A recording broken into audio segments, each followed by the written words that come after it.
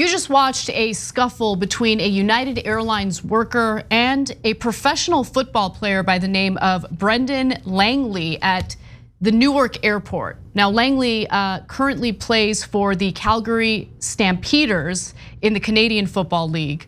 And to be quite honest with you, there's still too few details to really fully comprehend what happened here. But let me share what we know right now. So first off, who hit who first and what caused this? Based on the video evidence we have, and more could come out in the future, I wanna make sure that you're aware of that. It looks like the United Airline worker is the one who struck Langley first. And we have a screenshot of that moment. Again, this could have been a video taken out of context. Maybe there's more context that we'll be informed about later. But the worker appears to be the one who slaps Langley first. And Langley appears to be defending himself, and that's what he also claimed on social media later. Now, Langley was arrested on a simple assault charge, according to TMZ. The fight reportedly started when the employee asked Langley to give up a wheelchair that Langley had been using to push his luggage. So he was advised to use a luggage cart, which costs $5 to use. I don't know why he didn't just do that. But I can tell you for sure that if I were the United worker, I would not then proceed to assault someone over their refusal to use the proper receptacle for luggage.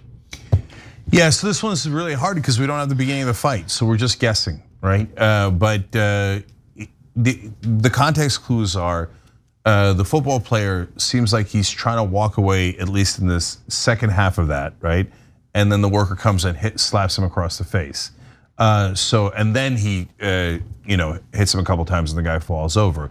But we don't know what happened in the beginning. But also listening to their quotes, to be fair, the employee here, I have not seen anything from. But the football player, I did see his quotes, and he is super adamant that he did not start the fight. And I don't know, it seemed believable. We're guessing here, but either way, whoever started the fight is wrong. And if you started that fight, I don't care what else happened to you. So, and by the way, if Langley isn't doing the right thing and he's using a wheelchair that obviously disabled travelers are gonna need, it's okay to be upset about that. Get security involved, don't start slapping people or throwing punches or anything like that. But, and by the way, the United worker has been fired. He is not facing assault charges, even though Langley is. Now let's get to Langley's tweet. He says, "It's crazy how much you can get assaulted by an actual airline employee and defend yourself, but media will run the narrative that they want to. This is the problem in our society today," shaking my head. "Don't believe everything you read. TMZ, to be honest. This is bad of y'all, taking another man's pain as a joke." So he quote tweeted the TMZ report on this. And so again, as Cenk said, he's adamant that he didn't start this, he was defending himself. Based on the video we have, that's what appears to be the case. But again, for the billionth time, we need more context. And why is the media, in his opinion, smearing him here? It's the same thing we talk about in almost every story, whether it's political or not political. The media wants headlines and they want a certain point of view. So why does TMZ want to pick a side? Because it's more scandalous if the famous football player is the one that's committing the assault. So that's an easy headline, gets you a lot of clicks, right? Yeah, that's true. And look, we all have our biases, right? So this story was going viral recently. It was pitched for the show yesterday, but we had no context yesterday. And my bias is in favor of the worker. So if we had covered it yesterday, I would have defended the worker without knowing the full context, right? By the way, even today, we don't know the full context, but at least we have more details on what transpired in regard to the issue that sparked the altercation. Yeah, and the most important part is we tell you what we know. Right. We don't hide some of the evidence to make it seem like, ooh, that's so scandalous, that's so interesting, etc. And the job of TMZ is to cover celebrities and partly to get them in trouble. So totally. that's what they did here. And then Langley's like, wait a minute, that's not even true. And by the way, we keep calling him famous, but I mean, he was a NFL player for like 3 minutes. The Broncos, right? Yeah, but he was not a relevant star. He wasn't a star player, let's put it that way. I'm not trying to diss him. He's gonna be tweeting about you next. Okay, that's fine, that's fair. And maybe I missed his career.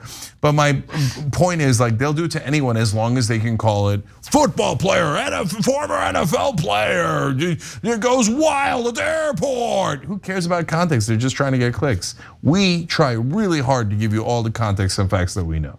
Okay, this is a little bit of an aside, but I just gotta say it. I'm so sick of airports charging us for literally everything, right? Like $5 for the luggage thing, why? Like they'll nickel and dime you like crazy, anything. Well, what's next? Are you gonna charge us for toilet paper in the bathrooms? I don't wanna give them any ideas, but I would not be surprised at this point. Yeah, some airlines are charging you for carry-ons.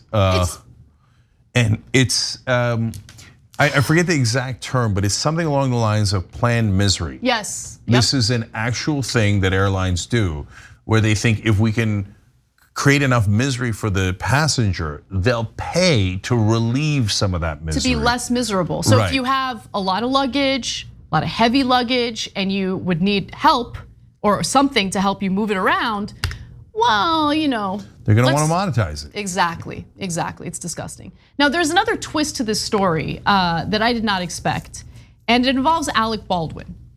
So Alec Baldwin commented on this story. I think, look, especially if you're a public figure, maybe wait, like we were careful in covering it, but Alec Baldwin, he's like, no, I know who's guilty, I'm gonna share my thoughts. So he did it in the form of a comment on this video on Instagram saying, the guy working at the airport is the victim. He came to work to do a job. People come to work with the expectation of safety, even civility. This, a-hole who hit the guy should be put on a no-fly list.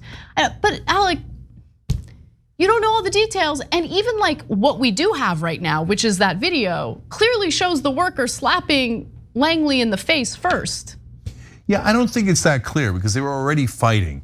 The slap across the face is the second round of the fight in a sense, right?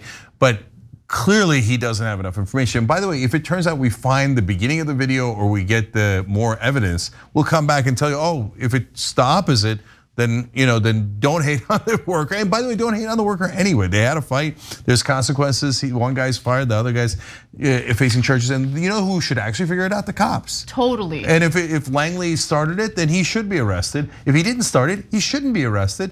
And if the United Airlines worker started it, he should be arrested on top of being fired. And that's not that hard. And obviously there's the irony of Alec Baldwin complaining about workplace violence. Yeah, he accidentally shot and killed someone. Yeah, and it was an accident. It really was for Alec Baldwin. But also beyond that irony, Alec Baldwin has an unbelievable temper. And so for him to say, can you believe somebody got mad at work?